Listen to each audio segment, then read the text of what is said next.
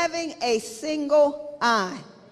And what we have to understand, God wants us to be focused on what we need to be focused on at this hour. If not, we're going to allow all the distractions that are around us to take us off course. Now, when it comes to our nation and really any other nations, and sometimes when things happen, I just think people need to travel. We have to remember the Bible says that Satan is the God with the little g over the world. And so what he wants to do is he wants to divide and conquer nations. So he uses various things to divide and conquer in different nations. Right now, what's going on, he's using racism, the black and white thing. He's using that to do what? Divide and conquer, or try to divide and conquer in our nations. Now, and so we look at things, and what is going on is wrong. So I'm not saying, oh, I'm in agreement with any of the things that's going on, how people of color are being treated, etc. I'm not in agreement with it, but you have to understand what's going on today. I'm not talking about 100 years ago, okay? I remember probably about 8 years ago or something with our missions, Rob Parsley's ministry, there were a lot of Africans that were enslaved by other Africans, and we sent money for them to be set free. Nobody here is a slave. I remember probably, and you have to understand, it's just the enemy. If you can stop looking at the people, okay? We don't wrestle against flesh and blood, but principalities, powers, rulers of the darkness of this world. He's the God with the little g over the earth, and so he tries to divide and conquer every nation. Stop always being so full of yourself where we just think about us, America. It's the same scheme with every nation. He just used different things. Another time I remember, I think it's around 2008 in Kenya, what was going on, they had some kind of election. You know, election brings a lot of division into a nation. And even though they were the same color, what happened was they were tribe against tribe over that, at war against that particular election. Then go to Pakistan, okay? In Pakistan, out of missions, we've sent money because in Pakistan, it's more like based on economics. And like I said, they all the same race. They all Pakistanians, okay? But it's almost like a caste system, and the poor people are treated really bad. And so it was this woman who was a widow, and she was like, you know, poor in that lower level. And what happened was her husband had died. They owed a debt, so she was taken as a slave. And so we sent money to pay the debt so she could be released and wouldn't have to be a slave.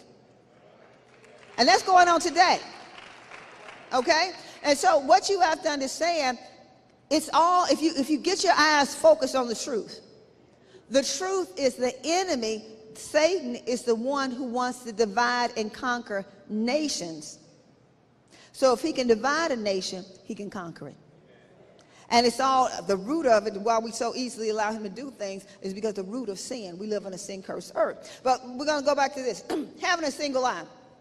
The eye is the light of the body, or our being. So our eye, or our focus, needs to be single, focusing on the light, to be full of light and not full of darkness. So turn with me to Matthew 6:22. And while we're turning, the word that's used as far as single in Matthew 6:22, that's a Greek word spelled H-A-P-L-O-U-S, and it is translated as single, okay? Now, it means singleness, simplicity, absence of fold.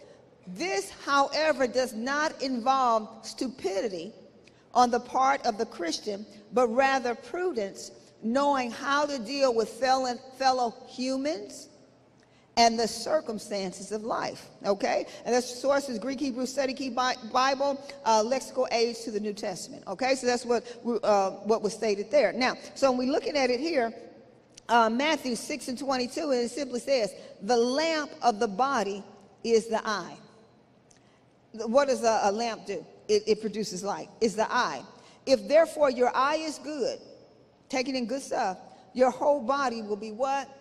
Full of light. You remember years ago they used to have this saying in nutrition, they may still have it, I don't know, but it was said, you are what you eat. That's the same thing spiritually. What you eat is what you become. And it says your whole body will be full of light. But if your eye is bad, and what does it mean bad? You're just consuming all of this, you focus on all this bad stuff, you're consuming all this bad stuff, your whole body or your whole being will be full of darkness. If therefore the light that is in you is darkness, how great is that darkness? Let's thank this young lady. She made a right. Let's thank God for this young lady. She made a right decision for the Lord Jesus Christ. Amen. All right. And so let's look at it again. Let's go to John 1:1. And when we look at it, a lot of times we forget what part our focus puts on us. And as I said, I don't think I said in this service, I said in another service. Okay, now, as a whole, we were founded as one nation under God. Okay, now, so a lot of things that was commonly going on in the rest of the world, we were kind of sheltered from it. So, you know, we got a lot of fluff in us. But a lot of this stuff is just kind of common in other places. When we had September the 11th, what happened was, you know, because you have to remember, we put God out of our schools a couple of decades ago. And we didn't want him to have anything to do with our schools. And the reason why the enemy was targeting the schools, because now you're targeting the future generation. So that was the first target. And then now just the explosion of murdering our babies and any public forum, they don't want you to use the name Jesus. And so what happens is we're trying to push him out of every public forum. And so we're just trying to push him out of everything. And so being the gentleman that he is, he's stepping back. And so September 11th is just living like the rest of the world lives. Other places get bombed. Other places have things like this. I remember one of the years when Dr. Burris, he would take a team from 1992 to 2001, I believe, take a team to Africa at the end of July, August every year. One of the years they were trying to help somebody out, and I think they went to either the American Embassy or something like that, and they had went there and they left and whatever. After they left, the place got bombed. See, other countries, they kind of used to bombing. They're used to, the biggest thing that we're accustomed to is, let's say a big storm comes and there might be a couple of zip codes without electricity.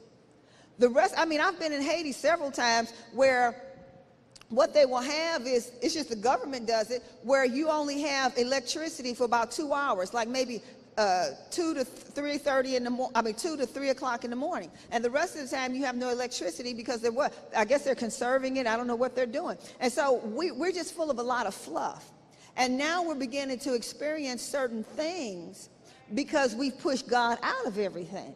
But this is how the rest of the world lives. And so we had September the 11th, and you know the planes hit those two planes hit those two twin towers. What happens? This is what it's talking about, the singleness of the eye, and what your eye is full of, your whole body gets full of. What happens is people who watch that over and over and over, they just stayed on CNN, and they were watching those planes go through those towers over and over and over. They were finding about how they were trying to dig people out. People were talking about the actual incident over and over. They were watching hours of that for days, and the darkness that began to fill their heart was fear. So that was September the 11th. I think around September the 25th, we had already planned, Dr. Burris, myself, and some of our directors and our leaders here to go to a leadership conference at another church in Ohio. And so it worked out for our benefit, but because as a nation, people got so filled with that darkness and that fear filled them, that was supposed to be a sold-out flight. And it was hardly nobody on there but us. There's only a couple of people, other than staff, it was only a couple of other people other than the people who came with our group. And it worked out wonderful for us. We could stretch our legs, we could have our own roll. And see, the reality is, you know, it's more dangerous, you know, more likely you have a crash in a car than you ever will in a plane. But when you focus on anything, that darkness begins to enter your heart. And whether it produces fear, whether it produces hatred, whether it produces lust, that darkness is going to produce something. So for the believer, we're called to focus on the light. Let's go to John, the Gospel of John, the 1st chapter.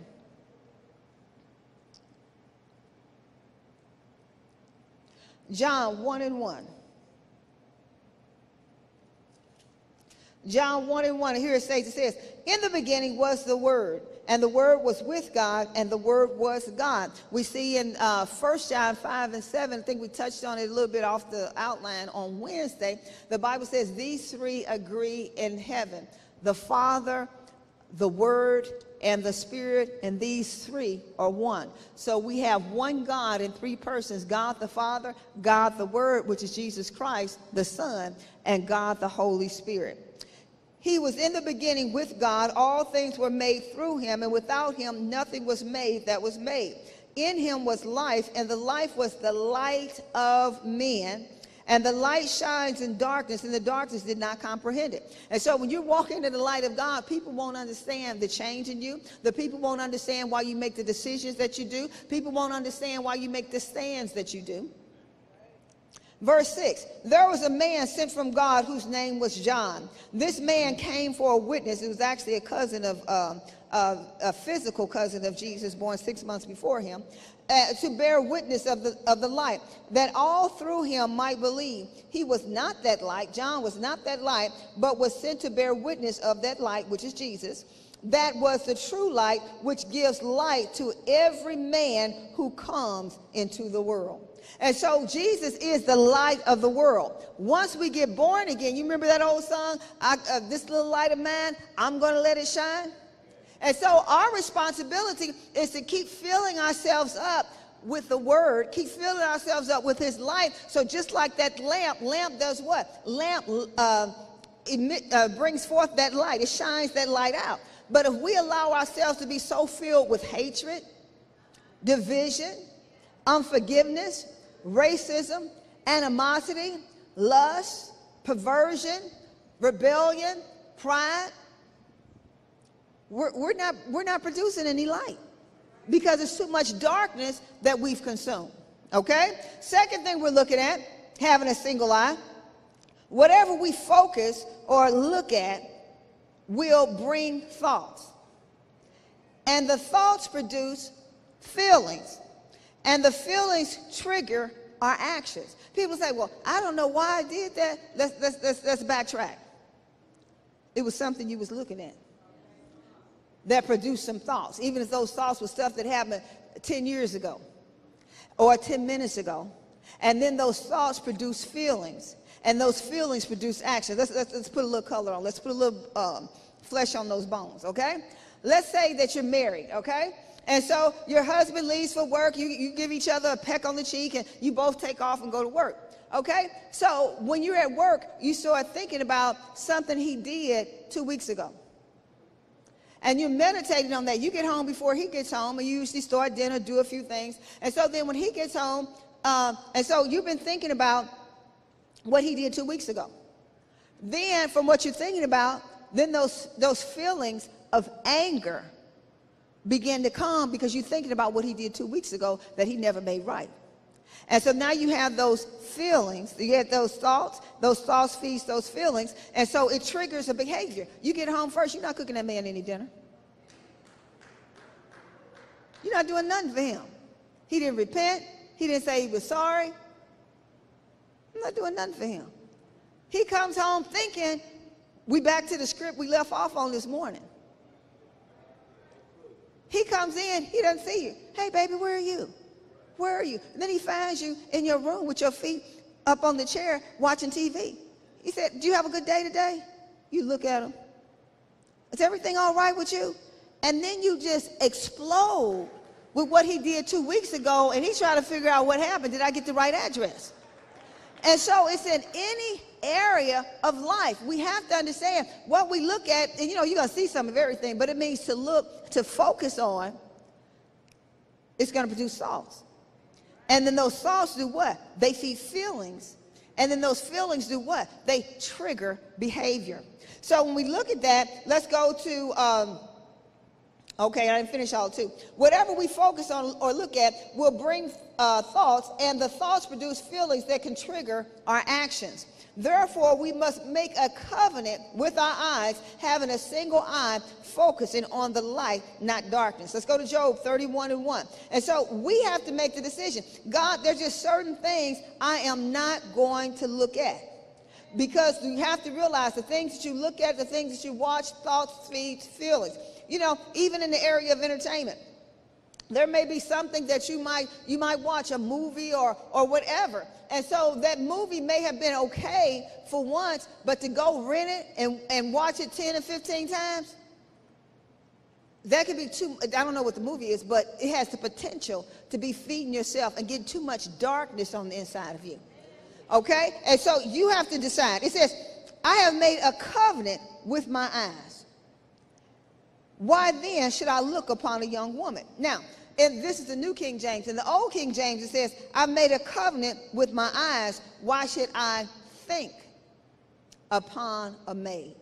And see, the things that we look at, the things that we focus on, if we're focused on something, what happens? Now we have certain thoughts because of what we're focusing on. And it could just be something that happened last week, last month, last year, and you just sitting there and you all spaced out, and you know, somebody can ask you, a close friend, relative, or whatever can ask you, they can see you just really focused on something. There may not be a physical person or thing in front of you. It's just almost like a blank stare. And they can tell you focusing on something. They say, well, hey, I'll give you a penny for your thoughts. You're thinking, I wouldn't give you $1 billion for what I'm thinking right now. Whether it's in the area of lust and perversion or whether it was in the area of murder. Don't want anybody to know what you're thinking about, because you know you should be thinking what you're thinking. And so it's up to us to make a covenant. We're the ones that are responsible for doing what? Making a covenant. What we're going to allow ourselves to look at. You have to understand, our eye gates, what we see, our ear gates are really the entrance, how things enter on the inside of our soul. And as we continue to meditate on it, that's when that stuff drops down into our spirit and it becomes a part of us. And so if we're filled with darkness, the only thing that can shine through us is what? Darkness and not light. Let's go to Proverbs 4 and 18. See a little bit closer. Proverbs 4 and 18. Proverbs 4 and 18. And here it simply says, but the path of the just is like a shining light, and the light and that shines ever brighter until the perfect day. And so if we're keeping our focus on God and we're keeping our focus on his word and his ways, what happens? The path that we're walking should be getting brighter and brighter. It should be light. It shouldn't be filled with darkness. And then it goes on and it says, the way of the wicked is like darkness, and they do not know what makes them stumble. I can tell you what makes them stumble. What they're focusing on. They're focusing on a lot of darkness. And the more you focus on that darkness, then you start having all these thoughts about that darkness. And then those thoughts producing feelings about that darkness. And it triggers what? Actions that cause you to stumble. Verse 20. My son, give attention to my words. And so what do? Now God's word has to be weighty in our lives. Years ago, there was an old commercial. When E.F. Hutton speaks, people listen. I worked for him when I was in Atlanta for a short period of time before I moved back to St. Louis. Now, and so what happens is they were saying their financial advice was what? Weighty. Is God's word weighty in your life? Does it mean something? Is this a foundation you're building your life upon? God's word. And so he says what? Give attention to my words and incline your ear to my saying. And so what happens? When God is speaking, you pay attention. You listen. When you're reading the word of God, you want to focus on this because this is life, okay? Verse 21, do not let them depart from your eyes. I remember years ago, I don't see them in this service, but I don't have my contacts or my glasses so I can see you and not see you. So I just want to say something, kind of throw it in there. Anybody, don't think I'm overlooking you. I'm nearsighted. I can see anything close, but kind of far back. So if it looks like I didn't, and this is good too, I need to bring this out too. When I'm ministering, anybody that's been here a while, you know what I'll do. Within the course of the service, I'll look at every section. So it may seem as if my eyes are connecting with you, but I'm going to be looking at every section. There are a lot of people who felt like, well, you were just talking about me. I saw you look at me when you said that. I'm looking at everybody. If you can understand this, I'm looking at everybody, yet nobody. And so a lot of times it's just a conviction of your heart. Okay? But anyhow, let me go back to this. But anyway, I remember it's a gentleman, this is probably like 20 years ago, and he's still living and everything like that. About 20 years ago, he was attacked with cancer, and it was a member of our church, and it was all through his lymph nodes. And so the doctors felt like, well, you know, he really wasn't going to be able to survive this. And so what happens is, I don't remember what the reason being, but I know Dr. Burris and myself got in his truck during that period of time. We got in his truck, and on his dashboard, he had all of these index cards. All of these index cards. And on the index cards, they had all healing scriptures on them. Because regardless of what the report of the doctor was, he was keeping a single focus or a single eye on what the report of the Lord was. Okay? Now, and so as a whole, you make the decision.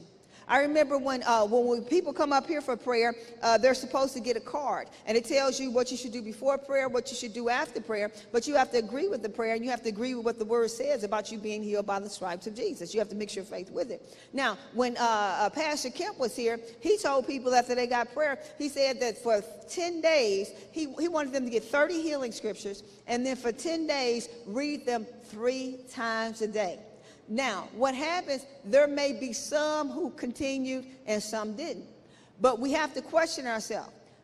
Okay, if we would have went to the doctor for a particular sickness, disease, infirmity, and he would have told us, we want you to do this medical treatment at home, or we want you to take this medication 3 times a day for 10 days, you would do it. Now, you have to understand the reason why you would do it, because you have confidence in that physician's prescription. When you don't meditate upon the word of God, healing scriptures, amen, when your body's attacked with sickness and disease, it is because you do not have confidence in God's word to heal. Verse 21. Again, do not let them depart from your eyes. Keep them in the midst of your heart, for they are life to those who find them, and health to what? All their flesh. God's word is. It says, keep your heart with all diligence. And so we have to be diligent about what we watch, what we listen to, what we focus on. For out of it springs the issues of life. It's just like a water course. How whatever we focus on, it's going to really determine the course that our life takes. And then it says, verse 24, put away from you a deceitful mouth, and put perverse lips far from you. The Bible says in 1 Peter, the 3rd chapter, I believe it is, if you want to see good days and live a long life, let your tongue refrain from evil, and your lips that they speak no guile. What you speak out of your mouth has a big impact on your future and on your fruitfulness. The Bible says that life and death is in the power of the tongue, and they that love it are going to eat what? The fruit of it. Don't think the words that you speak is not going to affect you. You can come up for every healing line, whether I'm praying, Pastor Kemp, or whoever else come in this church, or any of the other people that come up here to pray with you, and you can pray for, I mean, we can pray one thing, we can declare one thing, we can loose the healing anointing in your body, but then if you go home and you eat dinner, you say, well, you know, they say there's no cure for this. And talk about my infirmity, whatever it may be. See, your words have a part to play in your, it has a big part to play in your destiny, a big part. Verse 25, let your eyes look straight ahead and your eyelids look right before you.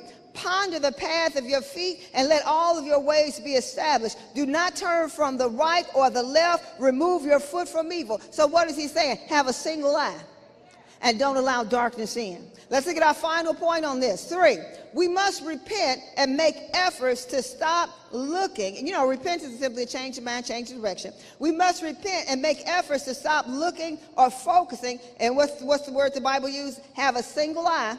Stop looking or focusing on things that causes darkness to flow through us and not light.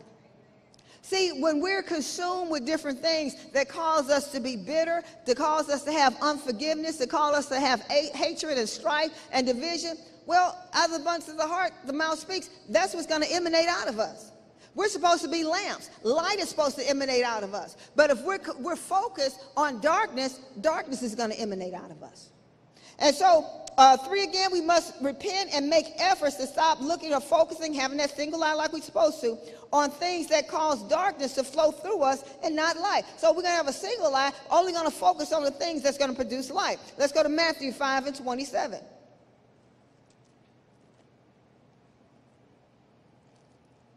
Matthew 5 and 27.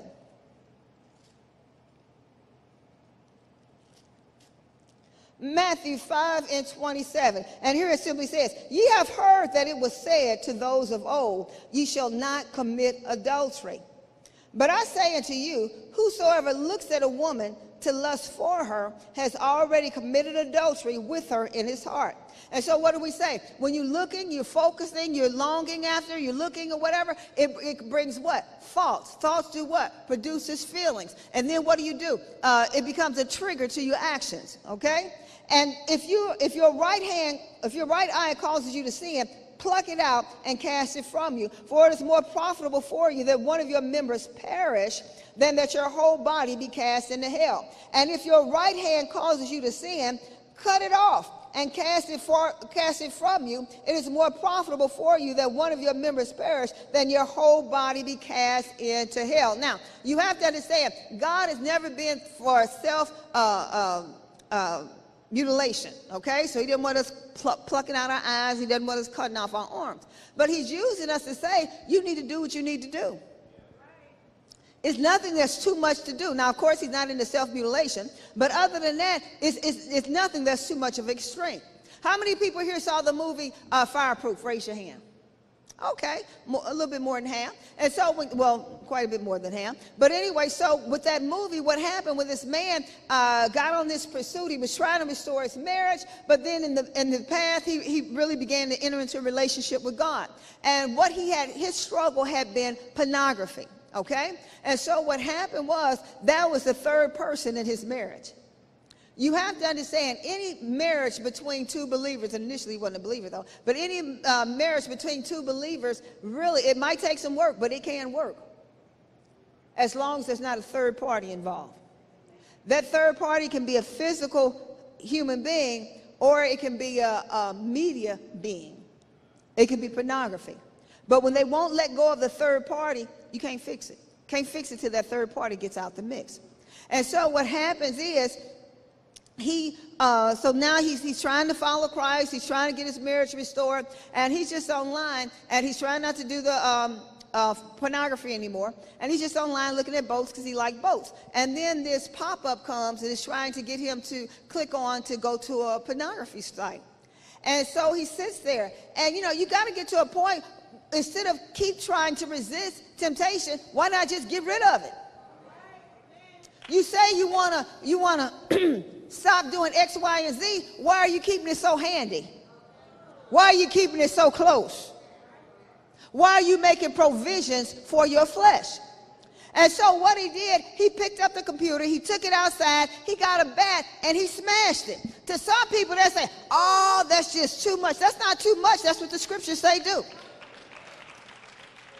Where's your evidence you want to be free? Where's your evidence you want to be delivered? Where's your evidence that you want to be made whole?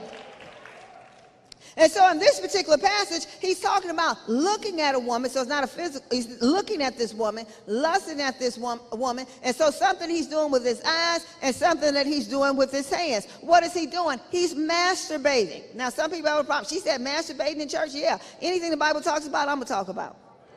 Second thing you need to understand, anytime you hear these people say, well, I'm just silent on what the Bible is silent on, you know one or two things. Either that's a cop-out because they don't want to speak on hard issues, or secondly, they don't study and they don't know the word. They don't know what's in there.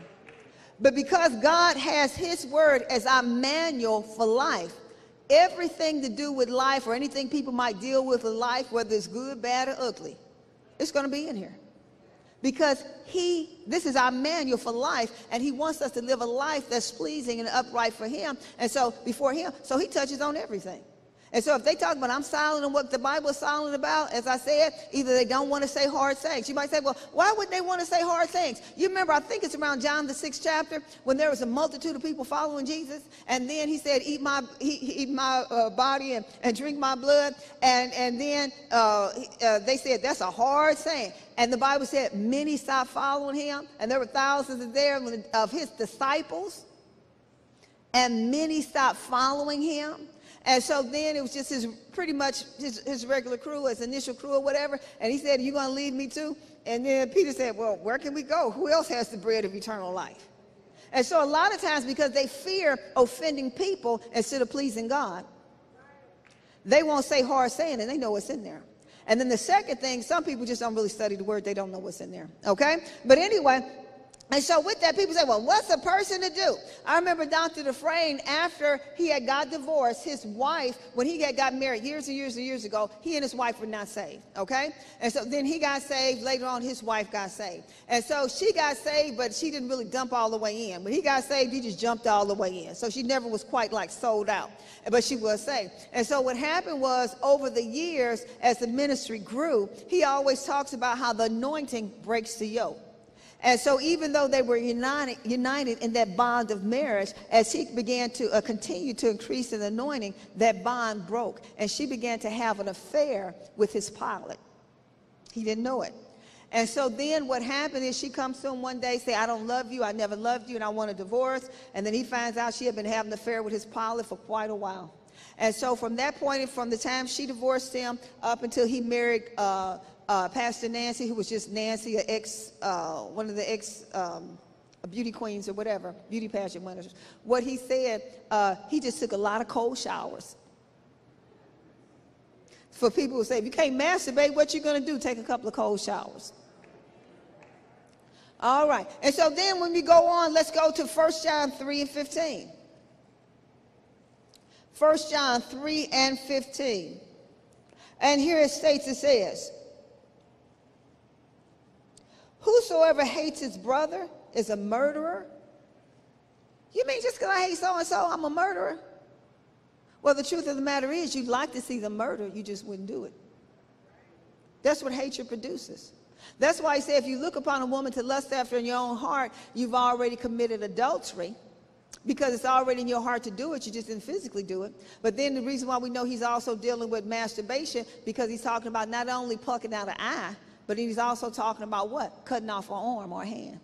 Okay? And so what happens is, just like you may have not physically had sexual intercourse with that person, but he calls it adultery, what happens is, you may not have physically murdered the person, but the root of hate is always murder. When you hate somebody, the fruit that comes from that is murder.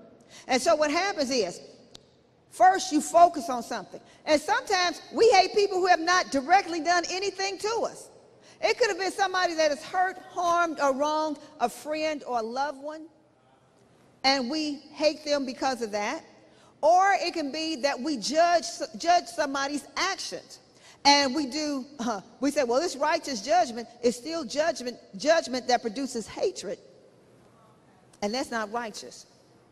And so out of our judging someone's behavior or judging someone's words, what we have are just judging them. Sometimes we just judge people by where they came from.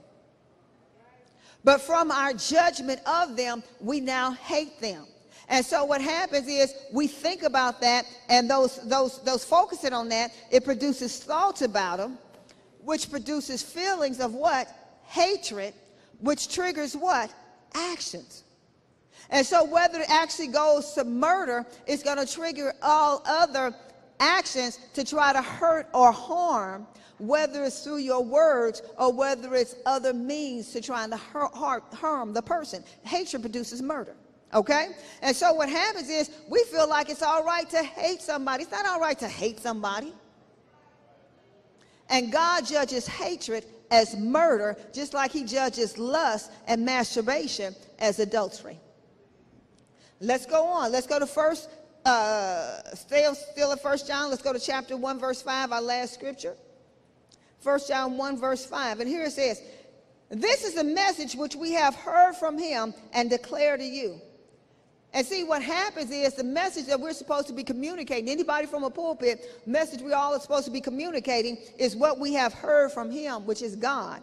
And we do what? We declare that to you. That God is light, and in him there is no darkness at all. You know, fear is darkness. Hatred and racism is darkness. Lust and perversion, darkness. Any kind of sin is what? Darkness. If we say that we have fellowship with him, which is God, and walk in the darkness, we lie and we do not practice the truth. And so we'll be filled with our hatred, we'll be filled with our division, we'll be filled with our strife, we'll be filled with unforgiveness, we'll be filled with perversion and lust and adultery and all of these type of things. Fear, worry, anxiety, we're filled with all these type of things. And we're saying that we have fellowship with God. Doesn't mean that you're not still born again. Doesn't mean that you're not still his child, but you didn't cut the lines of communications through all the darkness that you're walking in. God is calling us to do what? Repent. But if we walk in the light as he is in the light, we have fellowship one with another, and the blood of Jesus Christ, his son, does what? It cleanses us from all sin. 8, if we say that we have no sin, we deceive ourselves, and the truth is not in us.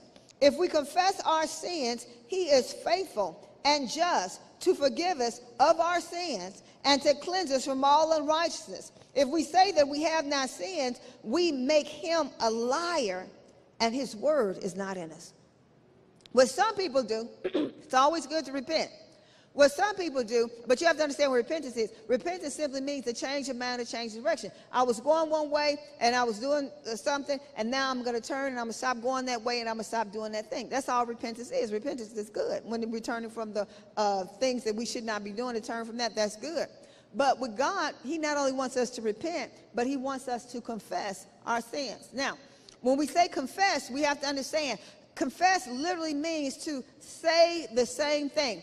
I cannot call myself confessing my sins to God when I tell God, well, God, you know I made a mistake. Well, what if it really was a mistake, but it's a sin? The Bible calls it a presumptuous sin, but it's still a sin. A mistake is, well, you know, I was going one place and I was supposed to make a left turn, I made a right. That's a mistake. I was baking something, I was supposed to put in 1 cup of flour, I put in 2 cups of flour. That's a mistake. A sin is anything that the written word of God or the spoken word of God tells you not to do, and you do it anyway. That's a sin of commission.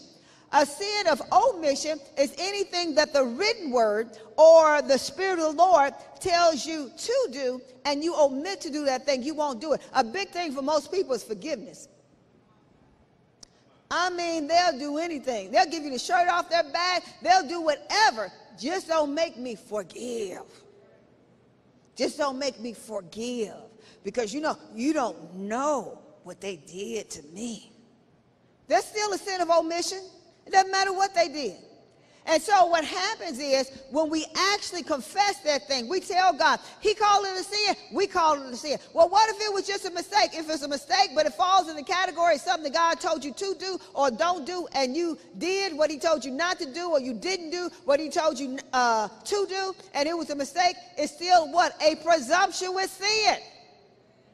We confess our sins. God, I sinned against you. It's presumptuous, but it was still sin. Or, God, I sinned against you. I didn't do what I knew I was supposed to do. God, I sinned against you. I committed a sin of omission.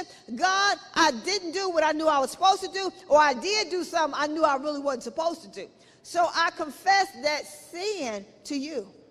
And the Bible says that God, when he forgives us, he separates our sins as far as the east is from the west, and he remembers them no more.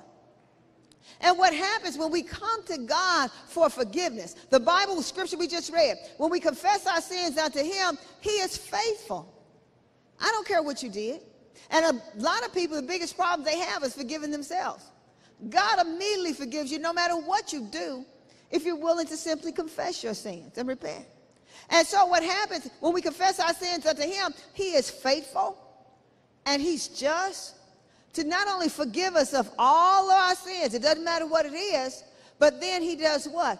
And he cleanses us from all unrighteousness.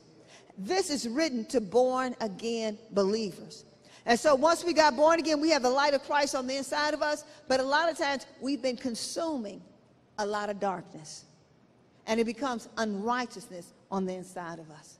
And when we confess that to God, not only does he forgive us, but then he comes in and he does what? He washes and cleanses us from all that darkness and all that unrighteousness. When you repent and don't confess, you're just trying to walk this thing out on your own. But when you repent and confess, you're able to walk it out with his help because he's come in to cleanse you from all that unrighteousness. Let's stand to our feet, please. Let's stand to our feet, please. And we're just going to lift our hands up before the Lord.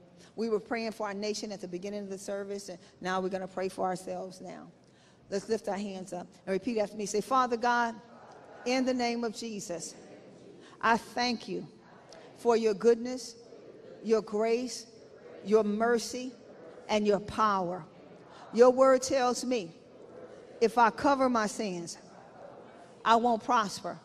But if I confess them and forsake them, I'll find mercy. Father God, your word tells me that if I confess my sins unto you, you are faithful and just to forgive me of all my sins and cleanse me of all unrighteousness. Father God, in the name of Jesus, I repent of unforgiveness. Every person that I've been holding offense or unforgiveness in my heart towards, whether it was an individual, individuals, or a group, I repent of that now, and I release them, Lord. I release them of the offense. I release them of the unforgiveness that I've held in my heart against them, and I release myself of that offense and unforgiveness. And in the name of Jesus, I bless every person or every group of persons that I've been holding unforgiveness or offense against. I bless them now in the name of Jesus Christ of Nazareth. Every sin of omission or commission that I've committed, I confess and I forsake those sins now. I cover everybody in here with the blood of Jesus. There's power in the blood. There's healing in the blood. There's deliverance in the blood. There's divine protection in the blood. In the name of Jesus Christ, I decree the blood of Jesus over everybody in here. In the name of Jesus, I command every spirit of anger, rage, malice, bitterness, and hatred. I command you to loose me. I command you to go from me now in Jesus' name. In the name of Jesus, every spirit of prejudice, racism, division, strife, contention, and murder, I break your powers. I bind your works. I command you to loose me. I command you to go in Jesus' name. Every spirit of fear, worry, anxiety, and confusion, and stress, and trauma, I break your powers. I bind your works. I command you to loose me, and I command you to go in Jesus' name. In the name of Jesus, every spirit of lust, perversion, homosexuality, oral sex, fornication, adultery, pornography, I break your powers. Every pedophile spirit, I break your powers. I bind your works. I command you to loose me. I command you to go in Jesus' name. I break every sexual tie that I have with any person that I'm not presently married to. I break those ties now. In the name, the blood, the authority of Jesus Christ. I break every soul tie that will pull me outside of the will of God. Every ungodly soul tie with every person or every place. I break it now. In the name, the blood, the authority of Jesus Christ. Every spirit of insecurity, inferiority, self-hate, and suicide, and self-mutilation, I break your powers. I bind your works. I command you to go. Spirits of depression, spirits of oppression, spirits of mental illness, I break your powers. I bind your works. I command you to go. Every spirit of physical illness, infirmity, sickness, disease, weakness, and pain, I break your powers. I bind your works. I command you to loose my body. I command you to go. Go. Go. Go. In the name, the blood, the authority of Jesus Christ. Loose my body now. Go. Pain that's associated with stress in my neck, in my back, in my arms, I break your powers. I bind your works. I command you to go. Headaches, migraines associated with stress, I break your powers. I bind your works. I command you to go. That spirit of stress and inflammation in my body that brings sickness and disease, I break your powers. I bind your works. I command you to loose me and go. I decree that I am healed by the stripes of Jesus. I decree that I will live and not die and declare the works of the Lord. I walk in victory. I walk in freedom. And I walk in love. I decree it. I say that it's so. And I thank you for it, Lord. In Jesus' name, amen. Thank the Lord. Thank you, Lord Jesus. We glorify you. We honor you. We magnify you. We exalt your name. We exalt your name. We glorify you. We honor you in your house. We honor you in your house, God. We glorify you and honor you. We glorify you and we honor you. We glorify you and honor you.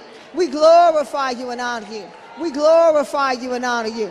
We glorify you and honor you. We magnify your holy name. We magnify your holy name. We enjoy your presence, God. We enjoy your presence. We step into your will in every area of our life. We step into your will in every area of our life. We step into your will in every area of your life. Some of you all have willfully steps outside of the will of God. So let's just do this symbolically. I want you to take a step and say, I am stepping in to the will of God.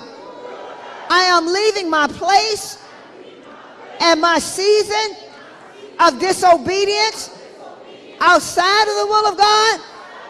I have stepped into the will of God, and I am be planted in your will, and I'm going to flourish even in my old age.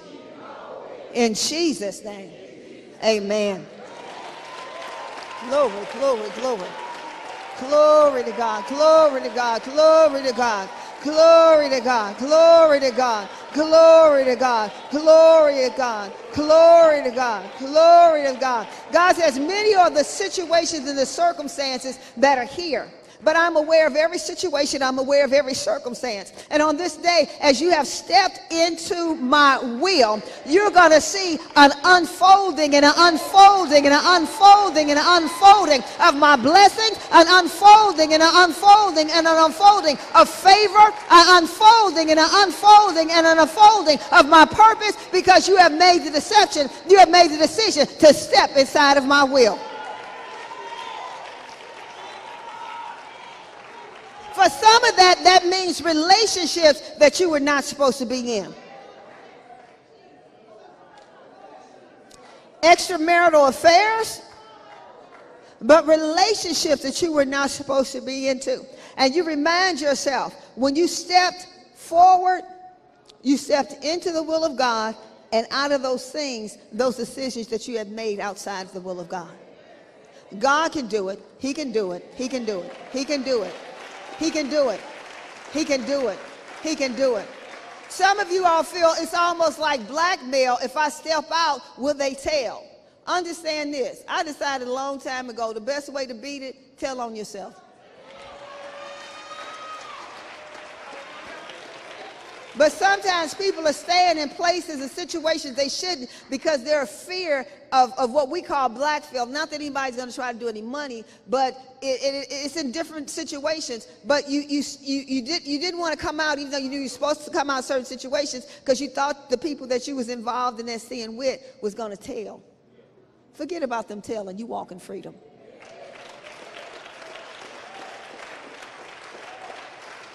Let's take our seats, please. Let's take our seats.